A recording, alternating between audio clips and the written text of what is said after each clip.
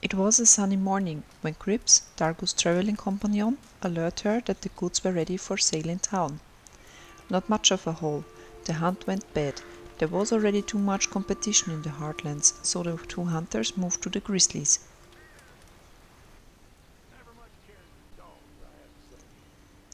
The hunting dog Argos stayed to guard the camp, even if Cripps didn't seem happy about it. Cripps was a strange fellow, but he did his job well. Cripps prepared the prey that Dargu had killed in order to achieve better prices on the market. He stuffed holes in hides, tanned leather or prepared meat and guts for sale.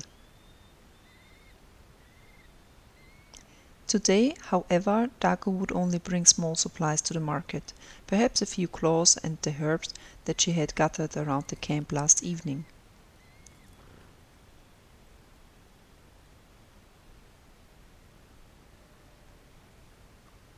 Everything seems to be ready, and Tima, the faithful horse, seems to be looking forward to movement.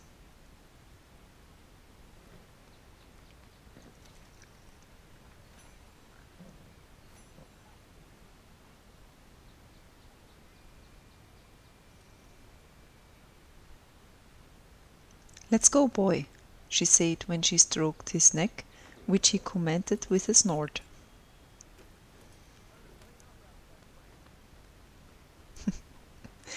As Dargu left the camp, she still heard the usual grumbling from the old Cripps. She didn't even know whether he was upset about the horse or dog poop. As soon as her face was turned away, she smirked widely.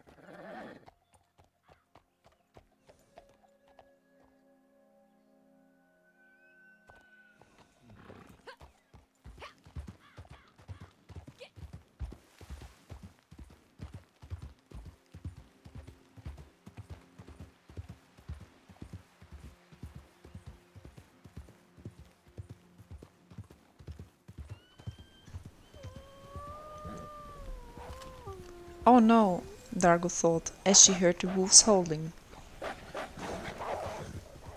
She was ready to shoot, but avoided unnecessary bloodshed. Dargu had to sell the stuff and didn't want to waste time, so she quickly escaped.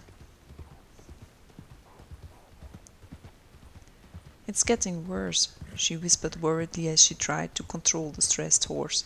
"How much longer are we going to go on like this?" The thoughts in her head haunted her the rest of the way to Valentine.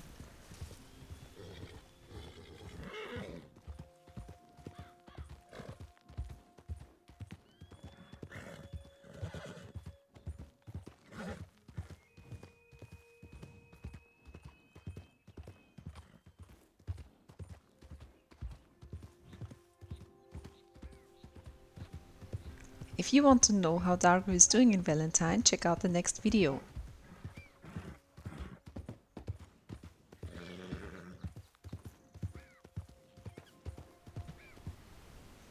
Thank you for watching.